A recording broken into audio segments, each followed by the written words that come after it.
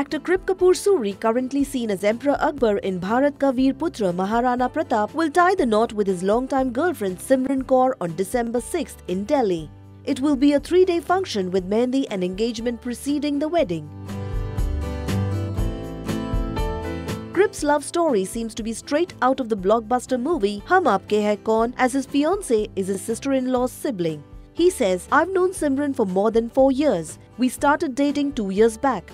It's a love marriage with our family's consent. We both are Punjabis. She has been an air hostess, has also dabbled in modelling and is now trying to get into acting." The actor is taking a 10-day leave for his wedding and has planned a road trip from Mumbai to Delhi before his wedding. "I wanted to spend some time alone before my marriage.